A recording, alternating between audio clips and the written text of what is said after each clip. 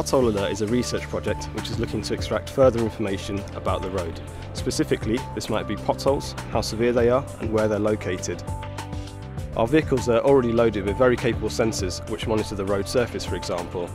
All the time you're driving, they're monitoring what's happening on the road and adjusting your ride settings. They'll be able to categorise the potholes, see which ones are the most severe, and also attach locations to these. We're then looking at the possibility of sharing this to other cars via car-to-car communication or to road authorities, who could use this information to prioritise the repairs. Using cellular communication, we can take anonymised data, so the location and the severity of a pothole, and we can share that in the cloud. And then as other users on the road come along, we can actually provide that data back to them to warn other drivers. Pothole Alert is all about sensing the road ahead.